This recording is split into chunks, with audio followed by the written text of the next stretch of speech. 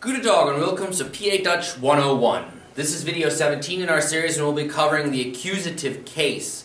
I would invite you, if you have not seen the previous 16 videos, to watch those first before going any farther with this video. A lot of the things that we'll be talking about in this video are building upon the foundation that we've already created in videos 1 through 16.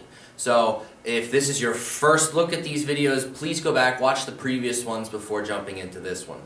But today we're talking about the accusative case. This is a grammar-based video. We're not going to be building vocabulary. We're going to be delving into sentence structure and how exactly the accusative case functions within the Pennsylvania Dutch language. So let's get going. Well, as we covered in video 12, there is another case which we call the nominative case, and we learned that the nominative case is always used to identify the subject of a sentence. If you have not seen that video, that's a really important one to watch, especially before watching this one. The accusative case, our new topic for today, is used to identify the direct object of a sentence. And most sentences will have both a subject and a direct object. So we already covered the subject, today we're going to look at the direct object. Okay? An example in English, here we have the sentence, Alice buys the book. We covered in video 12 that Alice is the subject, so that's the nominative case. Buys is our verb, and then we're left with the book. The book in this case, in this situation, is the direct object. It is what she is buying. The direct object, by definition, is what's receiving the action of the verb. So Alice is buying. What is she buying? She's buying the book. That is our direct object, and that's going to be the focus of this video, because that's going to take the accusative case. So Alice is the subject, book is the direct object, as I just said. And if we take that sentence and translate it into Dutch, we get Die Alice kauft es Buch. Die Alice kauft es Buch. Okay? Notice that the word order in both English and in the Dutch are exactly the same, so we don't have to worry about changing word order or anything like that. Okay. In video 12, we also covered the definite article, which is the word for the. In the nominative case, we learned that there were masculine, feminine, neuter, and plural genders of nouns. That carries over as well in accusative case, and if you notice, the definite articles for the accusative case are exactly the same as the nominative. So if you've already memorized those, you're a step ahead of everybody else. So again, for the masculine, for the, it's der. For feminine, it's die. For neuter, it's es. And for plural, it's die. Exactly the same as the nominative case. The indefinite articles in the accusative case, or the a or an, are also exactly the same as the nominative case. So again, if you've memorized those, you're ahead of the game. Remember that the indefinite article does not specifically identify the noun that they're associated with. It's the difference between the book versus a book. And if you notice, for masculine, feminine, neuter, they are all n, en, n. Nothing for the plural, because you can't have a plural indefinite article. One difference between the, well, this isn't a difference actually. In the nominative case, we learned that there were subject pronouns, or personal pronouns. The I, you, he, she, it, we, you, guys, and they, ich, du, es, yes, mir, dir, and sie. We covered those. Well, in the accusative case, we have a new set of personal pronouns. And we're going to need to know these because they get used quite a bit. And they do change a little bit from the nominative, so let's go through those real quick. The accusative for ich is mich. Mich. Mich. In English it'd be me. Okay? For du it changes to dich. Dich. Dich. For er, en. En. En. C and S stay the same, C and S. Over here we have some change. The mir changes to uns. Uns. Uns. And the equivalent in English would be us. Okay? You guys, dear, changes to eich. Eich. Eich. And the Z changes, Z stays the same. So the accusative personal pronouns, mich, dich, en, sie, es, uns, eich, and sie. We're going to be using these later on. Okay? Remember that what is the job of a personal pronoun, as we covered before? They replace nouns.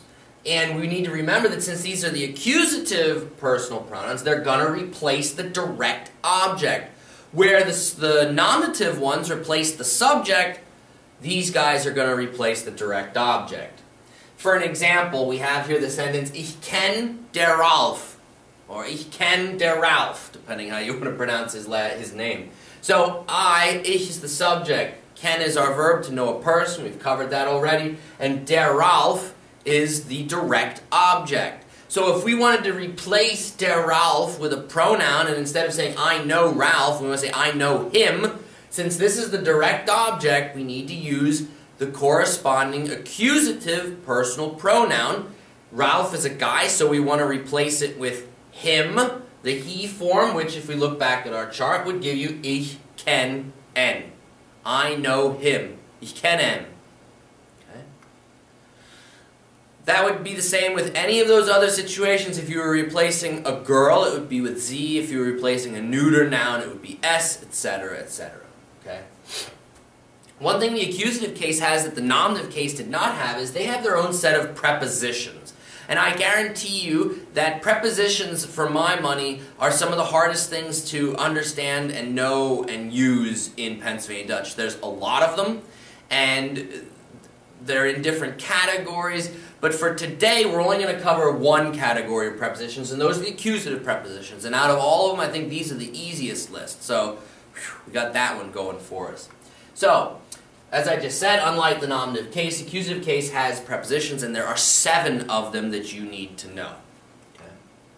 The rule is that whenever you encounter one of these accusative prepositions, or if you're using one of them, the noun associated with the preposition, usually that's the noun right after it, always, always, always takes the accusative case. These and this rule never get broken. An accusative preposition always takes the accusative case. There's no exceptions to the rules in this. Learn the rule because it never, ever, ever gets broken. That's a good thing, okay? Let's learn the prepositions and I'll show you how they work. So the first one is bis. Bis. Bis. And that means until, till, or by. We've used it already. Know that from now on, that's an accusative preposition. The second one is dadurch. Dadurch. Dadurch. Which means through. Third one, it's an easy one, it's close to English. Fur. Fur. Fur. Which means for. The next one, I'm going to give you the next 2 at the same time because depending on what part of Pennsylvania Dutch land, Duitserei, you're in, some people will use the top one, some people will use the bottom one. So I gave you both. They both mean the word against. The top one would be pronounced geich, geich, geich, and the bottom one gehe, gehe, gehe. Know that both mean against. Means around.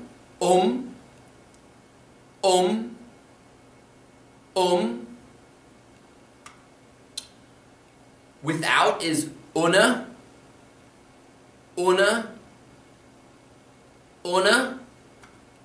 So those are our accusative prepositions. One more time through.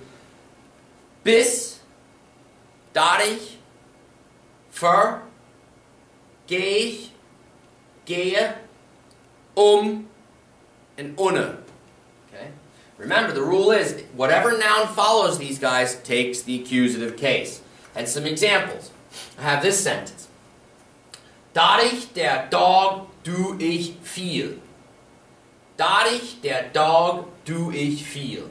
Now here's an example where we're not necessarily dealing specifically with the direct object. We have a time reference, but we're starting with dadurch. Oops.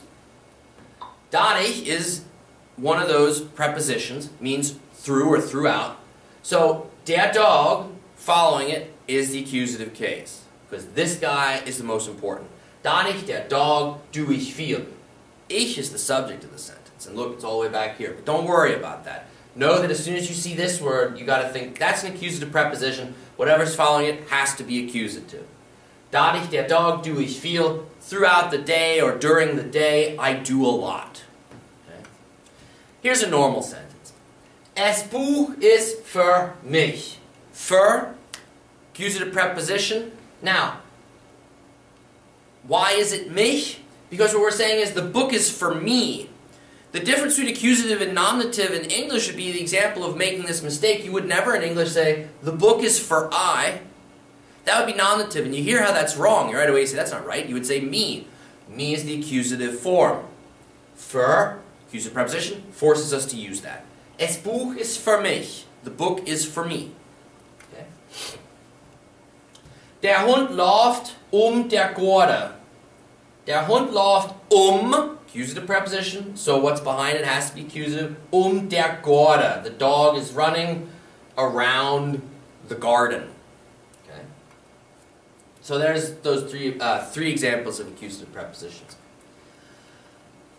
Now, there's another special little thing we can tag on with these accusative prepositions. Some accusative prepositions and articles are contracted together as long as there is a special emphasis on the article. This doesn't happen a lot, but you might see it if you're reading stuff in Pennsylvania Dutch, or you might hear it if you're speaking with someone, so I want to make you aware of it.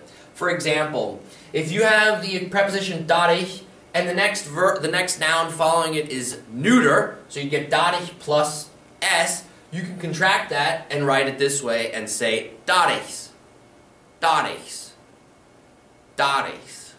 You could do the same thing with für plus a neuter noun, für plus s, fürs, fürs, fürs. And you'll also hear some Pennsylvania Dutch speakers say vers, vers, fer and für. Depends what area you're in, but you might hear both. Okay. This also works with gehe plus a neuter noun, and you get gehes, gehes, gehes. Now, if you have these, you're still going to have the noun after it, but instead of having to write dat ich as noun, you now can contract them if you want, but only in these situations. Here's another one. Plus s gives you ums, ums, ums. Okay? Again, it doesn't happen often, but it does happen and you'll encounter it, so I wanted you to be aware. Now, let's take everything we've covered so far and practice this a little bit. Here's a sentence where I have some blanks in it, and I want you to provide the correct word for the blank. Notice that in parentheses I'm telling you, for the first one I want you to give me the correct form of the, and for the second line I want you to give me the correct form of a, an indefinite article, and I'm telling you that this noun, Zeitung, is feminine. So, we already know what the word dotty means. We covered that in family terms. So I want you to tell me that the dotty liest a Zeitung. Subject up front, so that's nominative. Zeitung is our direct object, so it's going to be accusative. I'll give you a second to check your notes. If you do it correctly, you'll end up with der dotty liest en Zeitung. Der dotty liest en Zeitung. The dad or the father is reading a newspaper. Zeitung, Zeitung is the word for newspaper. Here's another one to try. This time I want again the up front, a in the back, and this time our noun that we're dealing with is tomet. It's neuter. Frau is our subject. We covered that in family terms as well. If you do it correctly, you'll end up with Die Frau kauft ein Tomat. Die Frau kauft ein Tomat. The woman is buying a tomato. Okay. How about another one? I want you to give me the correct form of him on the line this time. Ich kenn blank. So look at your pronouns. What is the correct pronoun for him? If you do it correctly, you get ich kenn en. There was one directly we had used earlier in the video. Ich kenn en. How about another one? This time I want you to give me the correct form of me. Again, another one of those accusative personal pronouns. Give you a second to look that up. You should get, when you're done, ist ein Geschenk für mich. Ist ein Geschenk Für mich. Is the present, or is a present for me? Mich. Okay? So, that was the accusative case in a nutshell. Remember, we covered what the accusative case deals with, direct object. We covered the ways of saying the definite article, the, indefinite articles, a and an, the accusative personal pronouns, and the accusative prepositions. So there's 5 mini things that fall under the topic of accusative case. You got to know all of them, because from this point on, now you'll notice anytime you have a sentence with more than just a subject and a verb, you're going to be using the accusative case. Okay. Again, I would invite you, if you ever have questions, comments, or concerns, or ideas for future videos, please email me at busterpa@yahoo.com. I have been receiving emails and comments, and I appreciate them. Keep them coming. But that's it for this video, so bis die nächste Video. Mach's gut und schwätz Deutsch.